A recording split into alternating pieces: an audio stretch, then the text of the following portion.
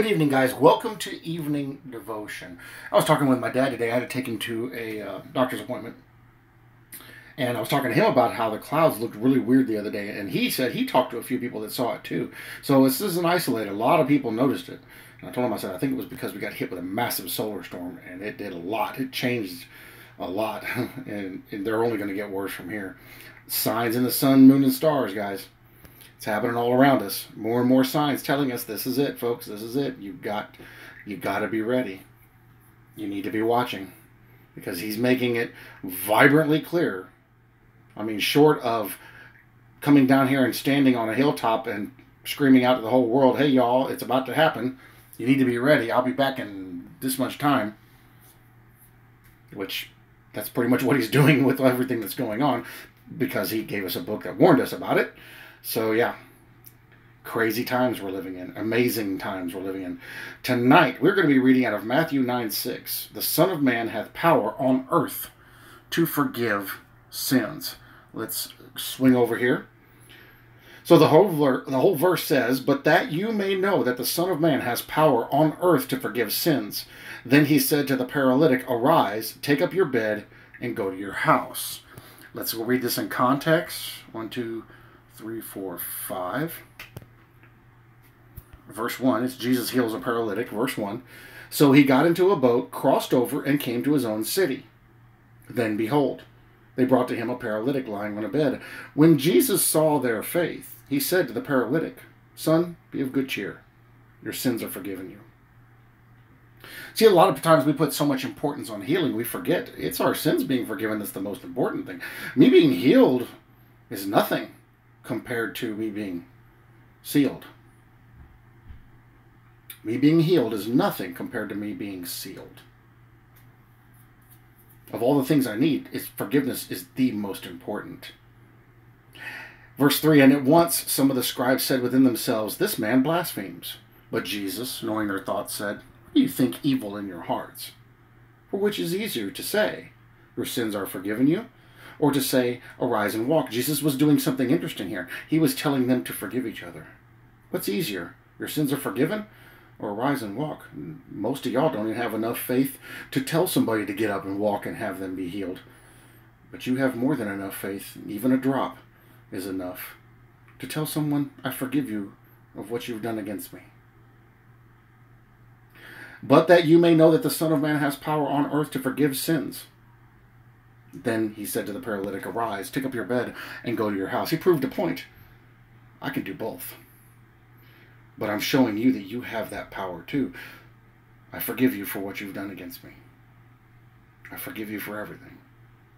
We're commanded to be forgiving.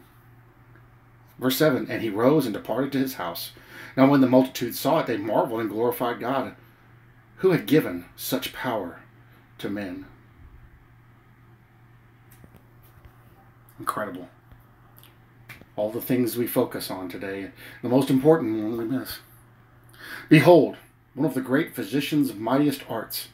He has power to forgive sin. Notice in the thing he said, I have the power to forgive sin on earth.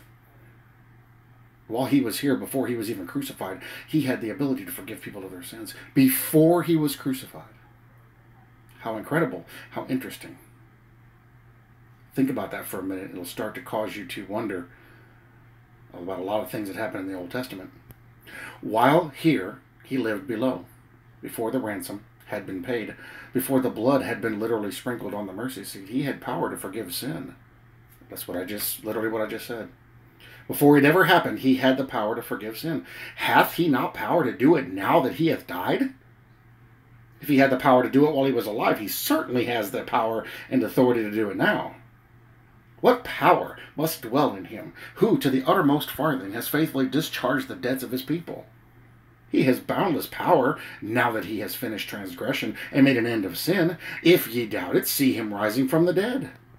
Behold him in ascending splendor, raised to the right hand of God. See, he died on the cross. He was buried. He rose. He ascended to the Father. He has all the power. Hear him pleading before the eternal Father, pointing to his wounds, urging the merit of his sacred passion. What power to forgive is here? He hath ascended on high, and received gifts for men.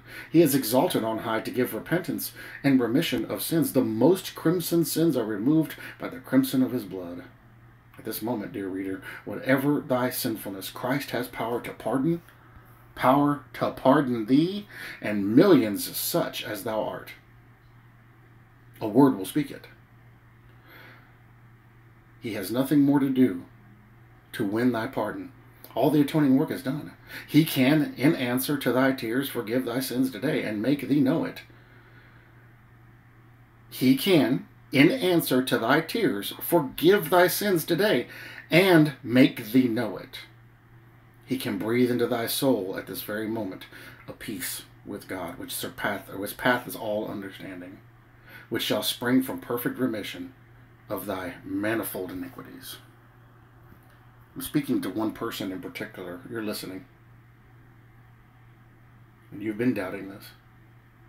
You've been questioning this. And you're wondering if this is even worth it. You're wondering if it's real. You're wondering if any of it's real. I can tell you with full confidence it is, because he forgave me too. He forgave all of us watching. His desire is that you would have confidence in your salvation, not to pride, but confidence in knowing that you are saved and knowing that you belong to him and walking in that confidence. Because that will make you much bolder and much more apt to present his word to another and to lead them out of confusion, out of fear. I guarantee you, when he brings you out of it, he will use you to bring another out of it. He's using me to bring you out of it. Don't click away. Don't pause the video. Listen to what's being said, because he's speaking to you right now. Dost thou believe that? Dost thou believe that? I trust thou believest it. Mayest thou experience now the power of Jesus to forgive sin. Waste no time in applying to the physician of souls, but hasten to him with words like these. Jesus, Master, hear my cry. Save me, heal me with a word. Fainting at thy feet I lie. Thou my whispered plaint has heard. You don't need to comment. You don't need to expose yourself. I don't require anybody to do that here. You merely need to go to the Lord and lay your petition at his feet. Go and ask him, Lord, why do I feel so condemned? Why do I feel so guilty? Ask him to reveal to you the truth of the matter. I did in 2019, and he revealed it. Ask him why you're so sad and down. Ask him to reveal his truth to you, the truth of his word, and then wait for him to answer. Because if you're saved, just the fact that you know and are aware of your sin shows that you are saved. He's going to bring you through sanctification to a better place. He's done that to every one of us watching. And he'll do that for you too. You don't have anybody to talk to, and most of us don't either. Nobody understands where you're coming from. Yeah. We do. We're your brethren. We're your brothers and sisters, and we've been there too. So we fully understand where you're coming from. Go to the Lord. He's the one with forgiveness. He's the one with salvation. And no, I'm not speaking generally. I'm speaking to somebody very specific. You know who you are. I'm not going to name you out. But I don't want you to hesitate. Lord, put it in this person's heart to open themselves up to you, to let your light shine on their sins and their troubles and reveal them for what they are, and open their heart to repentance so that they will see it and admit it and agree with you and with your word. Give them that peace that defies all understanding. Give them the confidence you've given the rest of us in our salvation, to know that because we believe we're saved, to know that you have redeemed us. Not for pride, not for self-elevation, but for confidence, so that we can walk in truth, because your word is truth. Open this brother and sister up to your truth. Reveal it to them. Open their eyes, their heart, and their minds, especially their heart. Give them hope. Something far greater than this. Not only do I pray this, Lord, for this one brother, I pray this for all brothers and sisters. all brothers and sisters.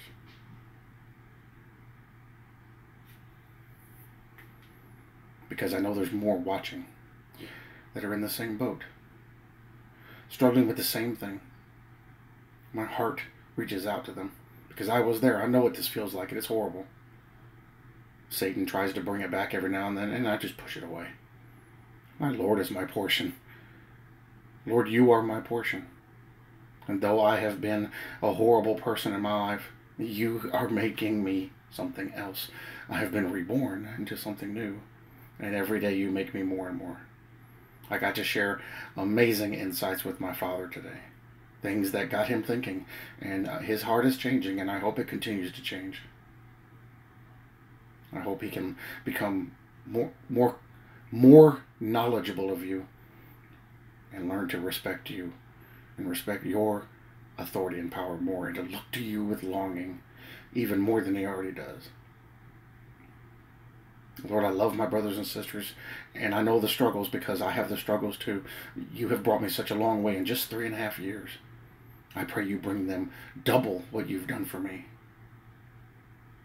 You say in your word to outdo each other in blessing. Lord, I bless them double. In your name, I bless them double with the things they need, namely forgiveness, perseverance, love, faith, hope.